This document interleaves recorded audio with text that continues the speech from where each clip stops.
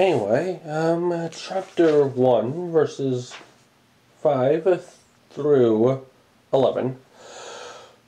The Lord answers, "Look at the nations and watch, and be utterly amazed, for I am going to do something in your days that you would not believe,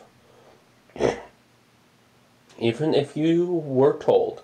I am raising up the Babylonians," or the Chaldeans, same word, "that ruthless and imperious people who sweep across the whole earth to seize dwellings not their own. They are feared, and they are a feared and dreadful people."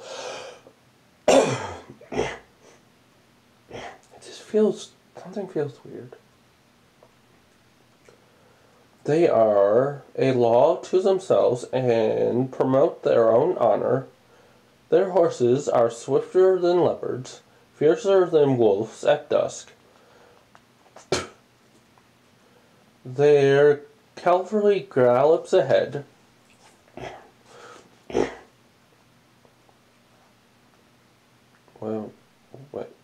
Their horsemen come from afar. They fly like an eagle swooping to devour.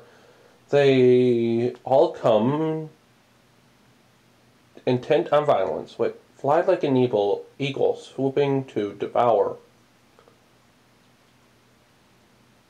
There's that verse in Deuteronomy.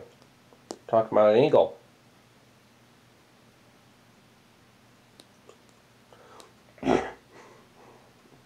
See, it's not only the prophetic books that prophesy, and you have to look for things that are talking about the future. They use the same thing. Now, it would take too long for me to find it, but you know what I'm talking about. It's near the end of Deuteronomy in the curse section, if they chose not to follow the Lord.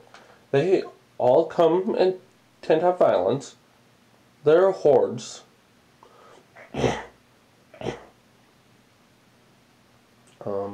the meaning of the Hebrew for this word is uncertain. Hordes, groups, whatever. Advance like a desert wind, and gather prisoners like sand. They mock kings and scoff at rulers. They laugh at all fortified cities. By building earthen ramps, they capture them.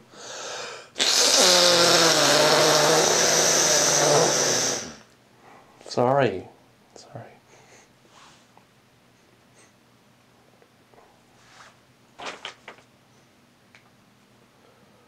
Then they sweep past like the wind and go on. Guilty people whose own strength is in their God. Also, yes, earthen ramps were an actual thing. We discovered these things quite a while ago.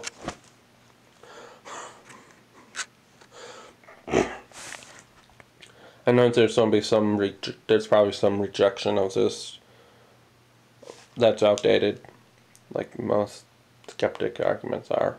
Oh well.